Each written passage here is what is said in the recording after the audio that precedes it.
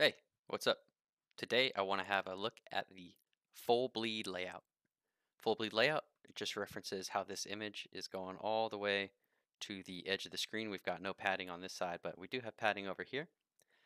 Problems I see a lot with people doing this design are responsiveness, is that as you come down in screen size, somebody building a next section, the padding here doesn't match the padding over here. Another thing I see is for larger screen sizes that will have issues with orphaning this text content here. A good example of that would be Google Meet. So I'm on the Google Meet lander right now. Their page looks fine on my MacBook Pro 16-inch, but if I up this to not 300, 3000 pixels, you can see there's way too much white space going on here. So we will have a look at how to implement this layout in Webflow today. Close this down. I've got Webflow open. We're going to build this in client first, the version 2. All I did was clone their example here, and I've got 2 images that we're going to use. So let's get started. I'm going to start by deleting everything under main. Just drag in a div, call it section header. And then we're not going to use any global padding or container right now. Just going to drag in a grid. We'll delete this second row. The grid we can call header underscore component. I'm going to make the gap 0 pixels by 0 pixels. And we've just got 1FR by 1FR. That's great. We're happy with that. Let's make our sub divs here. This will be header content. And throw another div in there, header image wrap. And let's throw the image in there. Image is in. And let's put some stuff within header content. Okay, so typically we're going to want an H1. Just copying and pasting text right here. And then under the H1, we'll put some copy. And then we can throw a button in there.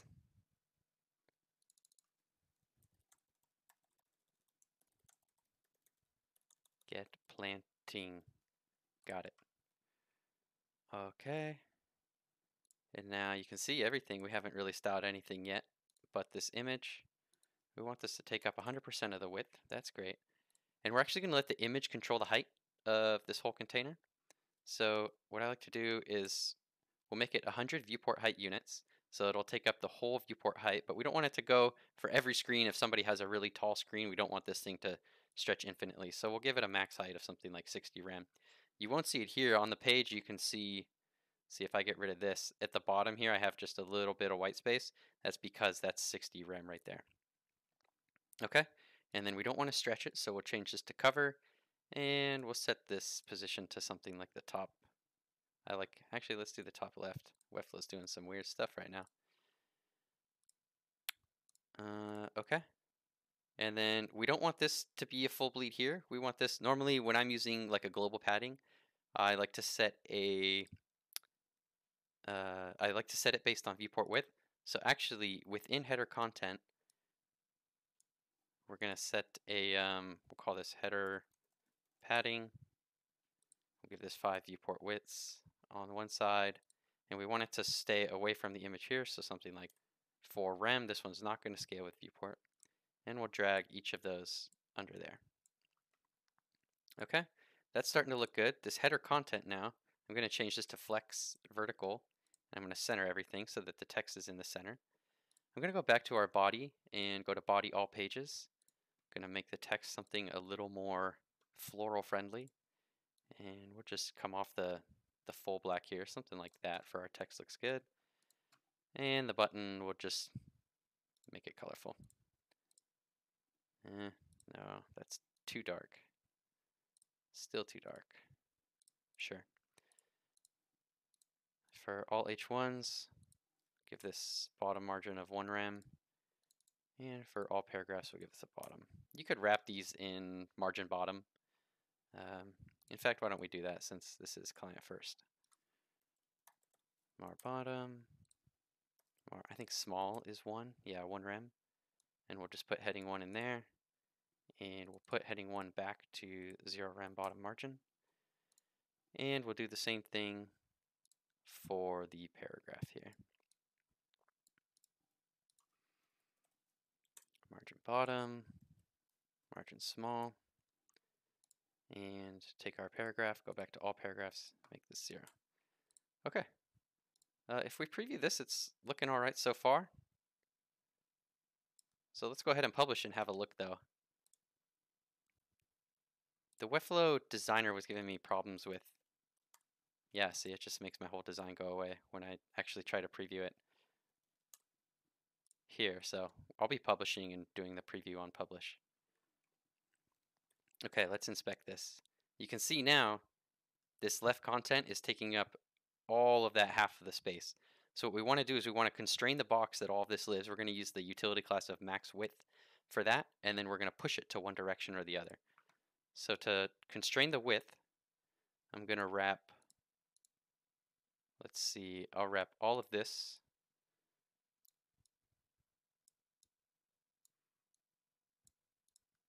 within max width, let's say medium, what's that, 32 rem?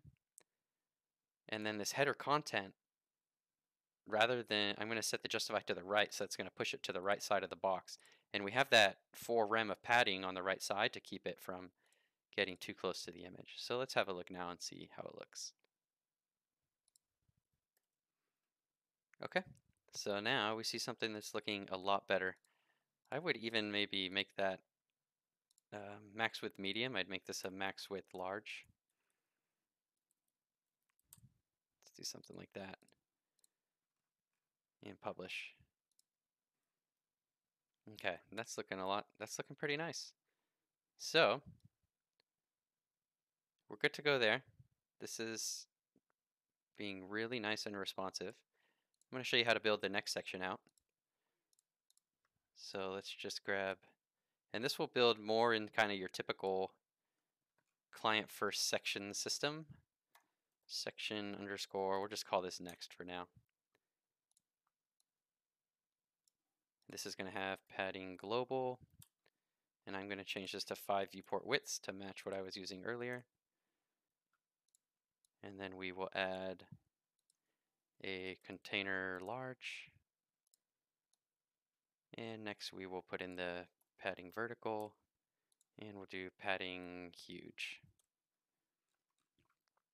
Okay, let's drag in another grid. Delete this bottom row. Call this next underscore component. And we're going to do the same thing. Next underscore image wrap. The image is going to be on the left this time. And then on the right side we'll have next underscore content wrap, I suppose.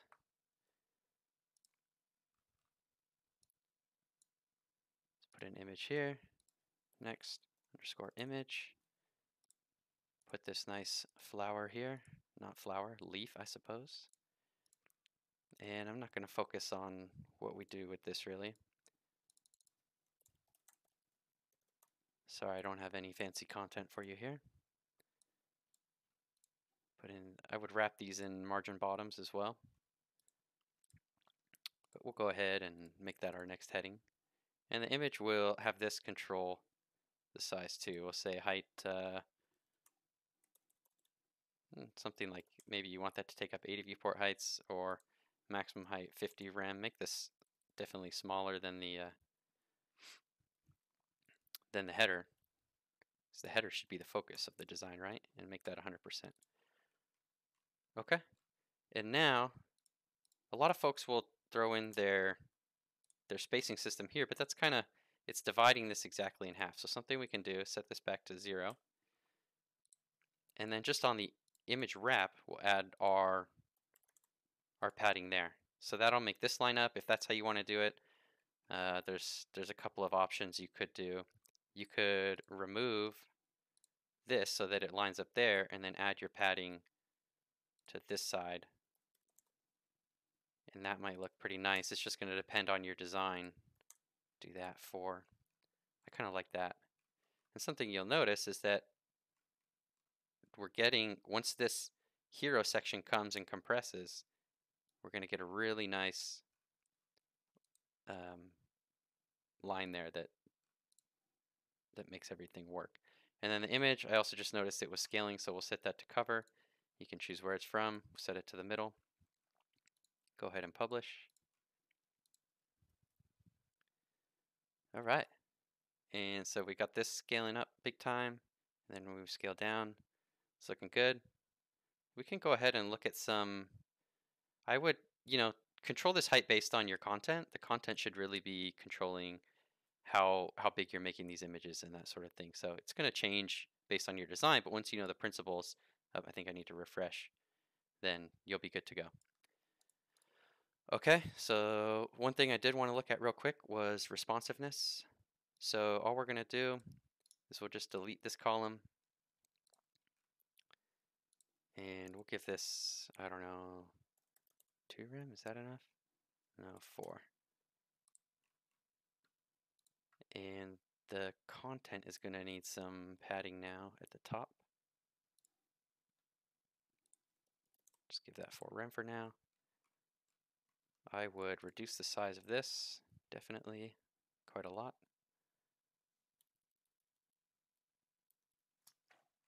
That looks nice. And then this one as well, we're going to delete that column. Give this a 2 rem border. 2 rem there. Not border, spacing. And now we got to remove this padding here, so we'll just set that to 0.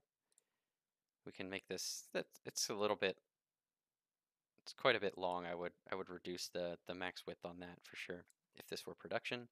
And then the other thing is you have an image followed by an image, not really ideal. So we'll just come into our next component, our grid here, and we'll come to the, let's do the child that we want to come first, which is this content wrap. And we'll go ahead and make that first. And then it just pops up there. And that's how you do it. I'll make this clonable. I will add timestamps for all the places that I think are significant, where we discuss different things. And if this helps, please like and subscribe. That helps me a lot. And that's it. Talk to you soon.